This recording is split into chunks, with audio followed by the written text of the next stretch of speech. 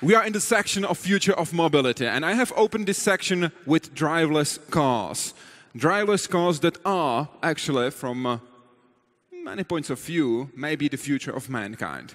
Right now on the stage is coming a man who is the professor of engineering and data science at Columbia University in New York. He's one of the pioneers of open source 3D printing, as well as electronics 3D printing, bioprinting, and food printing. He's a man who has quite revolutionary points of view on robotics, especially concerning self-replicating and self-aware robots.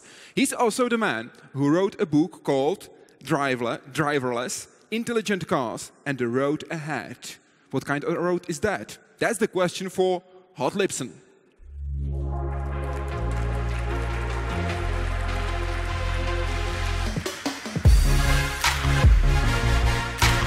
Thank you for coming. Thank you for joining us. In March 2007, you opened your TED Talk with this question: where are the robots? What's your answer today, 11 years later? It's a driverless car. It's probably going to be the first robot that most of us will interact with. It doesn't look like a robot. It's not what we expected a robot to look like, but it's probably going to be the first robot most of us will interact with on a daily basis and trust our lives to.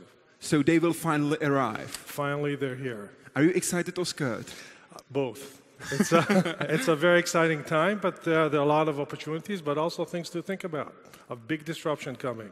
Give us the ideas, please. So when you think about the automotive industry, it doesn't necessarily inspire an exponential trend. We have cars. We've had cars for about 100 years. They haven't changed very much. They've always had four wheels, a gasoline engine, a steering wheel, and a driver.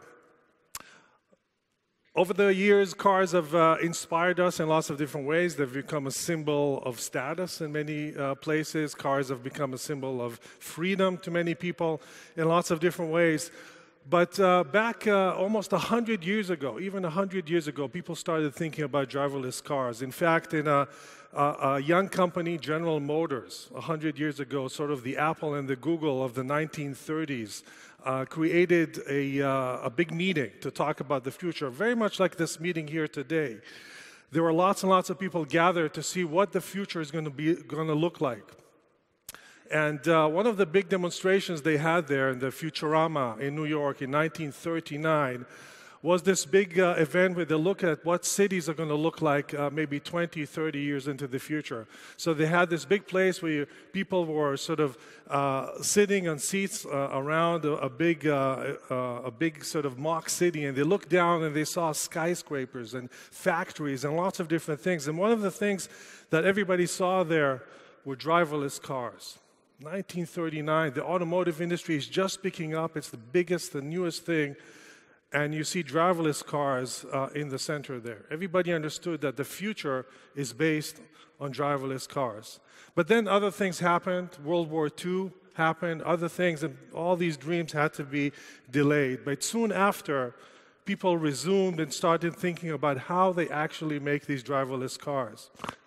Back in 1956, GM put up another sort of exhibit talking about the way to implement driverless cars, to bury a wire in the ground and have the car sort of follow this wire and drive itself around. There are lots of movies and demonstrations of how something like that might actually work. But that was just a fantasy. But again, 20 years, it took another 20 years before people actually started implementing this technology. It turned out that it was a little bit more difficult to actually make that happen than people thought, but new technologies like transistors and analog electronics allowed that to actually happen. People started building these vehicles that could actually follow a buried wire in the road and drive autonomously. This is a 1970s example of a vehicle in the UK that is actually driving pretty nicely along a road. And when I saw this movie in the beginning, I thought, wow, there's no steering wheel. It's amazing. But this is, of course, in the UK, so the steering wheel is on the other side. And you can see here that the car is actually, but it is driving itself with these two sensors in the front that can sense the electromagnetic field coming from the wire buried in the street. So it seemed like finally we're going to have driverless cars. So finally that dream is going to happen. But then other things happened that also took our eyes off of this dream. Suddenly, car safety became an issue. People worried about the safety of cars. Miles per gallon or miles per gallon or kilometers per liter, all these different gas efficiencies suddenly became an issue. And people started worrying about other things rather than autonomy of vehicles. There was another issue, however, that really spelt an end to this dream of driverless cars, and that is the infrastructure cost. While people realized that you can bury a wire in the road and a car could follow it, the mere cost of burying wires along miles and miles, hundreds and thousands of miles of road was prohibitive. Investing in putting that wire in there, maintaining it and operating it did not scale. But something else happened. Back in the 50s, where cars were pretty advanced and beautiful, a new technology came along. And back in the 50s, it was nowhere in comparison to that automotive technology, and that was the autonomous robotics technology. That was a very nascent kind of technology. It just started. Autonomous robots back in the 50s didn't look very promising at all. But like anything else that follows Moore's law and software, autonomous robots took off at an exponential rate.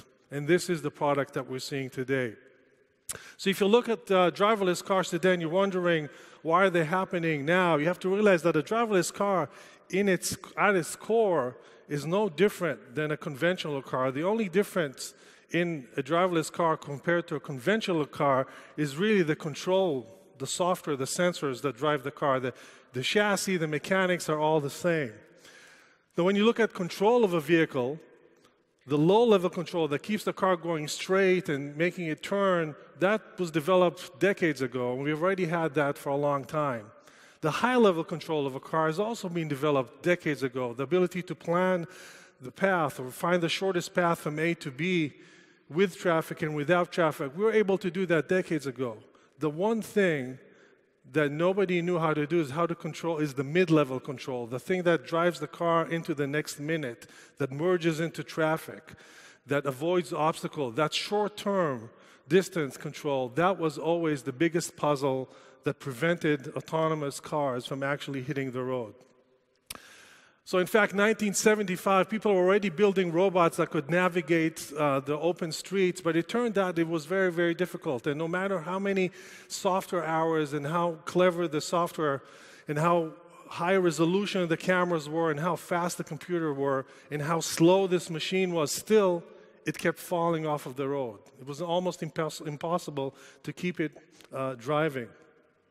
That was 1975. If you fast forward 30 years, the DARPA Grand Challenge of 2004 and 2005, still it was virtually impossible to keep a car on the road. I was at Cornell University at the time, and we had a big team that was competing in the DARPA Grand Challenge, and it turned out that no car from over 100 competitors could go more than 7 miles on the road. In fact, the average car fell into the ditch within 1 mile.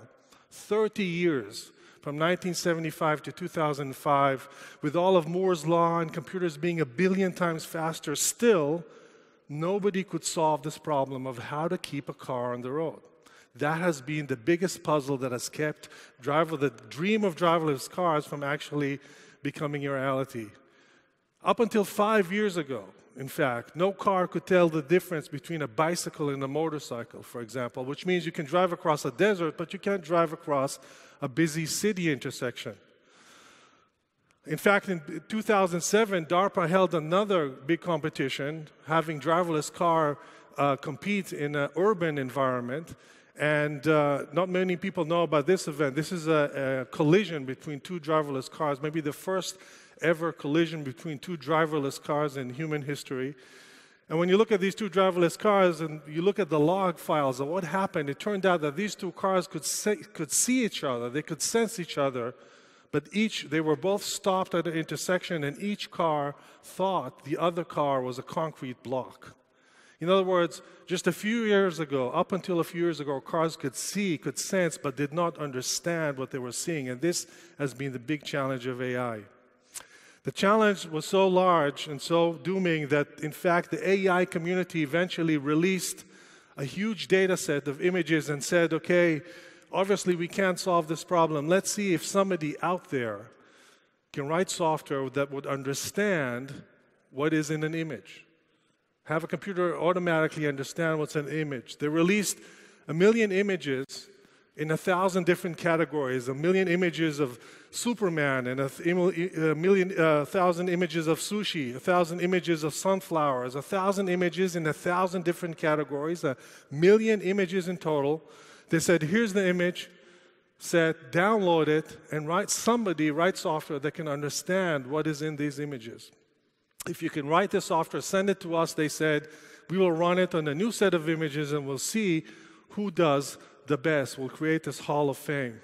Now, humans can classify these images with 95% accuracy. In other words, humans get these images correct 19 out of 20. So how well did computers do 5 years ago? So the competition was held back in 2010, and the best software could classify images only 75% of the time. Now, I don't know about you, but I don't want to be sleeping in the back of a driverless car that gets it right 75% of the time. That's not good enough. In fact, 75% of the time is good enough for winning the world championship in chess. 75% is good enough for winning the stock market. But 75% is not good enough for driving a car. And this has been one of the challenges of AI, that we humans underestimate what it means to be intelligent. We think that playing chess is an intelligent thing, but actually being able to tell the difference between a cat or a dog and between a motorcycle and a bicycle is much more difficult than playing chess. It's just we humans are so good at it, we don't understand how difficult that is. 2011 comes along, the competition is held again, and still the best software gets it right 75% of the time. So even with Moore's law moving forward and accelerating, still we cannot solve this problem. The needle isn't moving. I remember teaching in AI classes that the perception problem is so hard. There's something magical about how humans can understand what's around them, and that it will take computers decades before they're able to actually understand the world around them.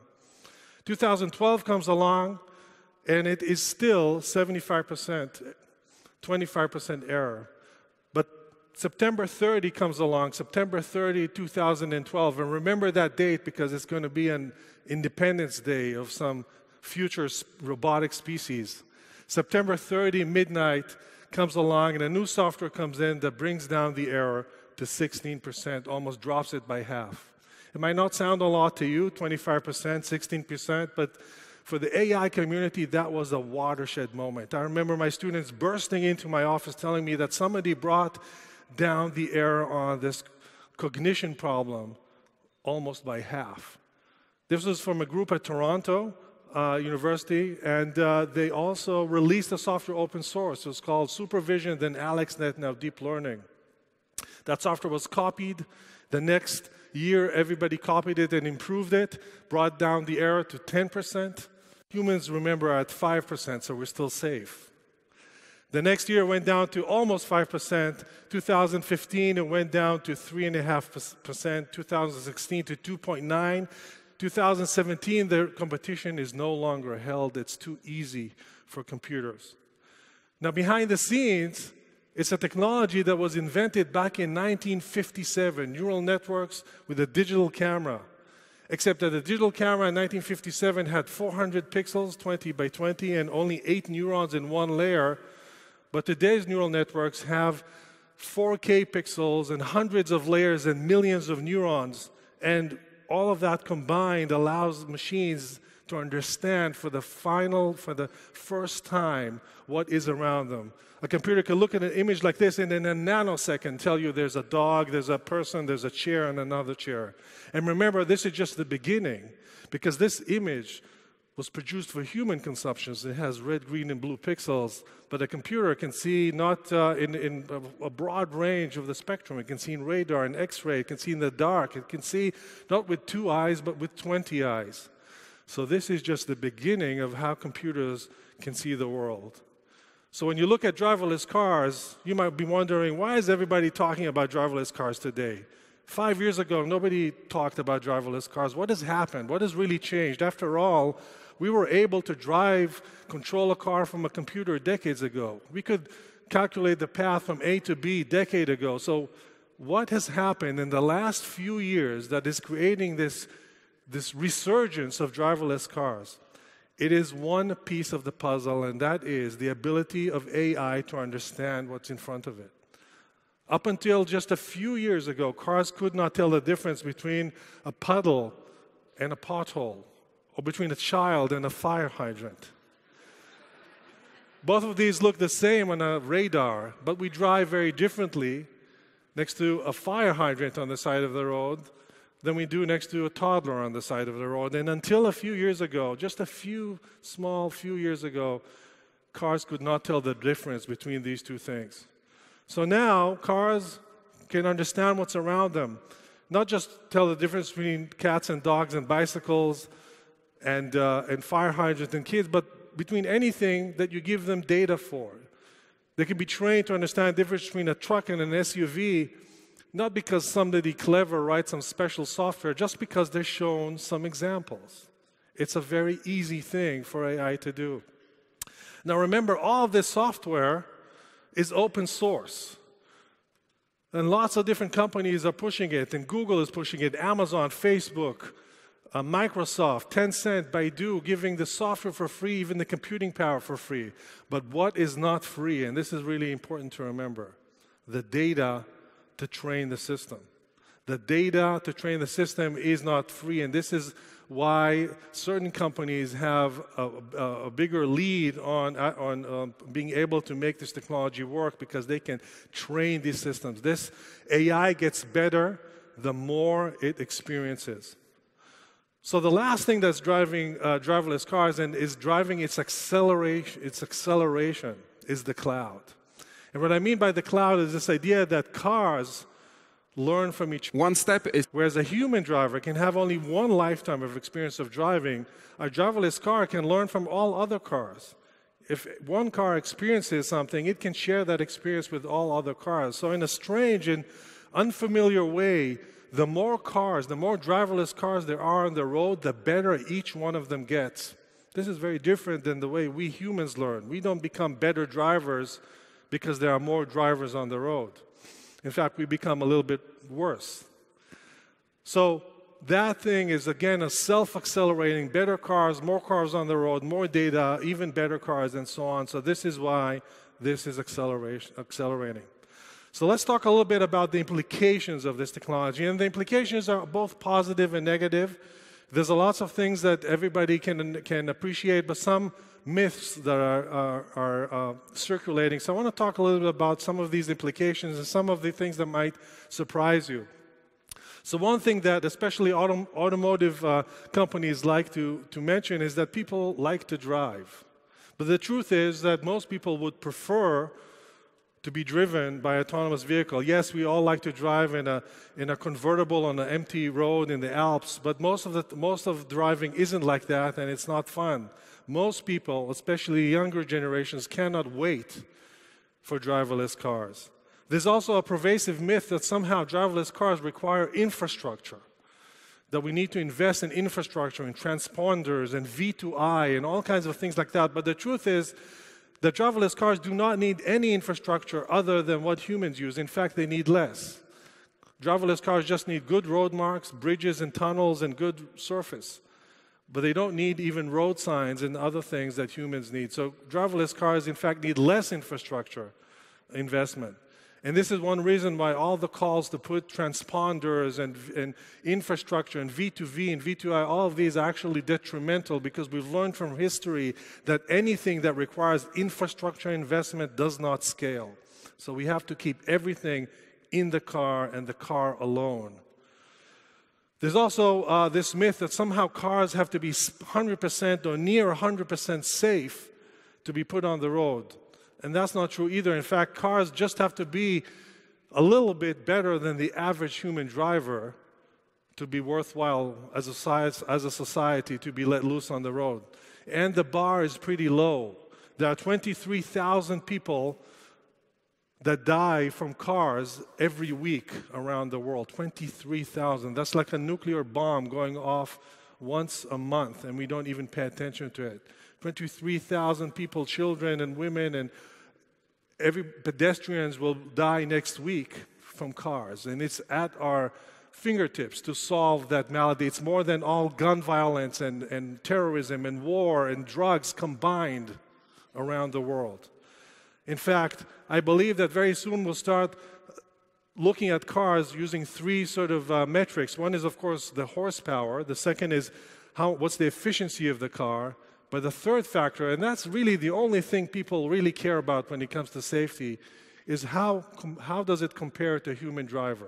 Is it as safe? Is it twice as safe? Is it 3.5 times as safe as a human driver? And I think when it reaches about 2 times as safe as a human driver, people will readily sit in a driverless car and go to sleep, because we already trust drivers that are average. There's also this pervasive myth that somehow the ethics of driverless cars is going to be a problem, that a car will not be able to decide who to kill in the case of an impending crash. But the truth is that's a non-issue. First, because crashes will be almost disappear. It's going to be a moot issue. But also, an AI can calculate with very high precision and very rationally and quickly what are the odds and what are the likelihood of saving people, and do a much better job than we humans are. Again, the bar is very low when it comes to human ethics. I can't tell you how many times I've swerved with my car into the opposing lane to save a squirrel with my children in the back. No, we humans are not very good at making these ethical, rational decisions under pressure, and the AI will be much better at it. There's also a pervasive myth that somehow there will be fewer cars on the road. And it's true that there might be fewer cars at any given time, but these cars will be doing a lot more miles because they'll be shuttling back and forth to do all kinds of errands. And overall, there will be many more miles driven per capita in any way you want to measure it. So there'll be actually more cars on the road. But these cars might be of different shapes and sizes. There might be cars that are small, pods that zoom around, making small deliveries. And we've seen lots of examples, so there are different shapes and sizes of cars. So there's a whole new variety and ecosystem of cars. There's a pervasive myth that there's going to be a lot of job loss. And yes, drivers will lose their jobs, and perhaps insurance brokers too.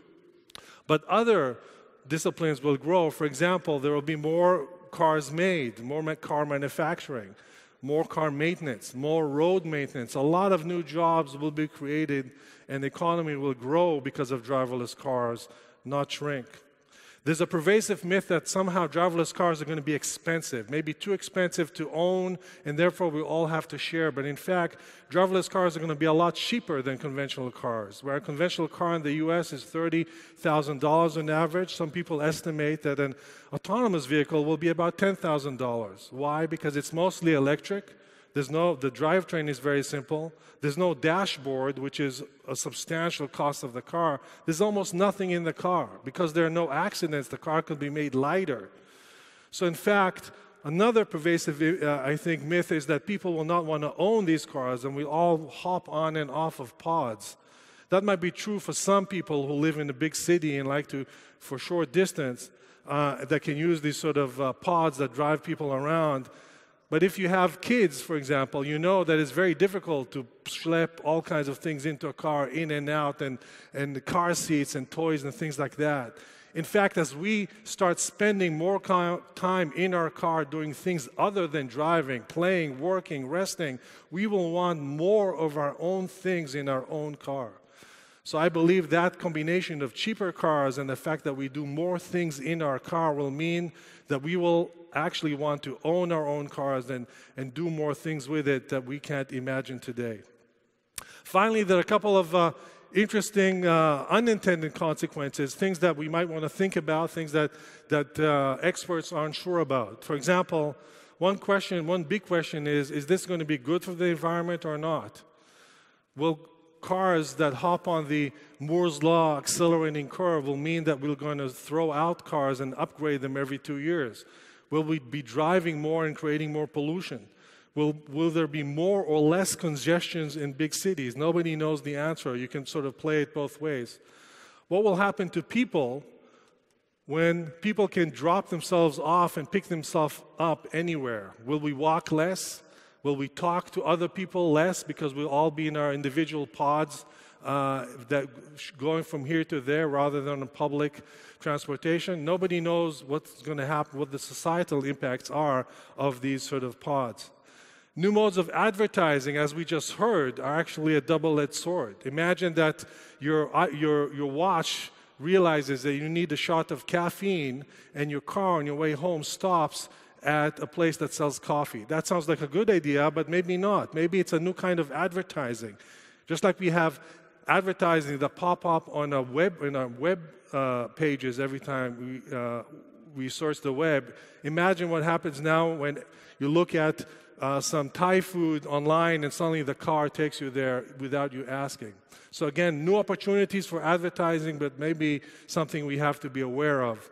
And finally, I'm a little bit worried about the opportunities for censorship. We know that the internet is very good at censoring information, either on purpose or indirectly, where we hear ourselves in the echo chamber. We only see things we want to see.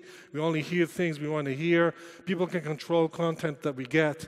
What happens when our car is also like that? We can only go certain places. We never get to see certain parts of the city because the software doesn't take us there. What happens when that opportunity emerges? Again, opportunity, but something to think about. So I hope I'm convincing you that people have been thinking about driverless cars for almost a century. From the very early days of the automotive industry, people have been dreaming of this day where there will be driverless cars around the city. For most of the last 80 years, we've been in this disappointment phase where we've been trying to build them, but they're too expensive and unreliable. Well, we are at the point now where this is about to flip and everything will change forever. Thank you.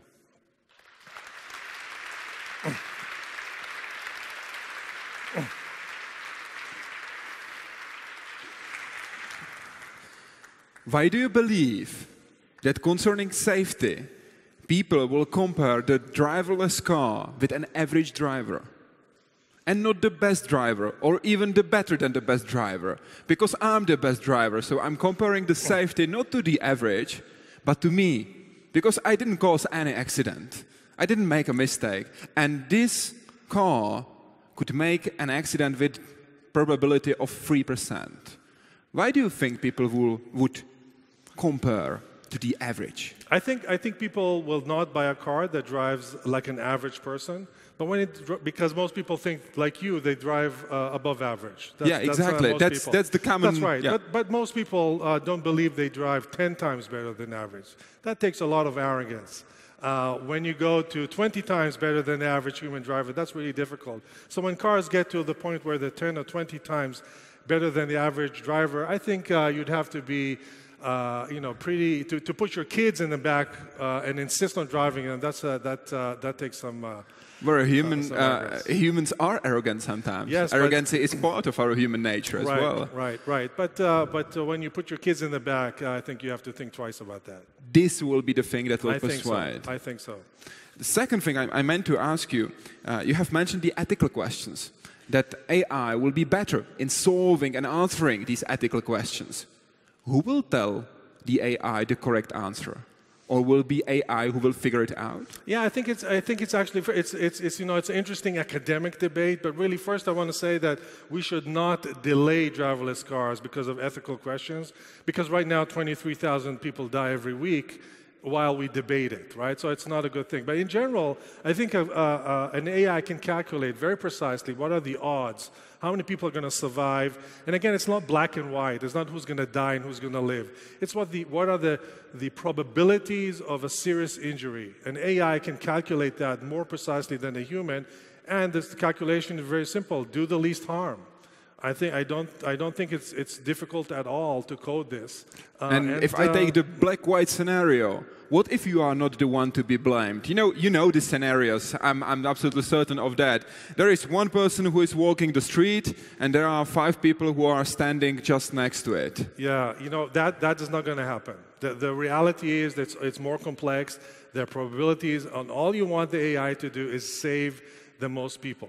That's all. I think it's actually a very simple calculation. The AI will be very good at it. It's a wonderful academic debate, but it's not reality. And is it also this answer an ethical answer when you are saving somebody who made the mistake, for example, and ran somewhere where he or she was not supposed to be, and you will harm or even kill someone who was behaving in a correct way, but the AI said, okay, I will cause less damage. Is this is a rational answer? Is this an ethical answer as well? Yeah, I think that overall it averages out because we all make mistakes.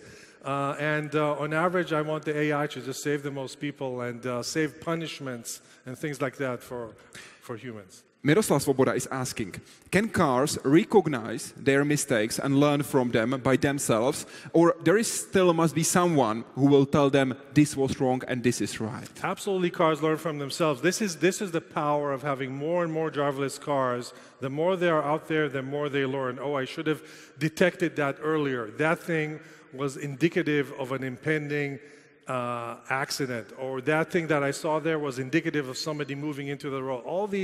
All this data feeds in and allows cars to learn, again, not individually, but as a whole, and that's a very powerful thing. You showed us the picture of the very first car accident concerning the driverless cars. Who was the one to blame in final standing? It was the MIT crash, the car that crashed. The red one in the left side. Into the Cornell car, yes. Was there a penalty there? No, it was... Well, we will see what the future will be. Ladies and gentlemen, Hod Lipson. Thank you very much. Thank you. Thank you so much.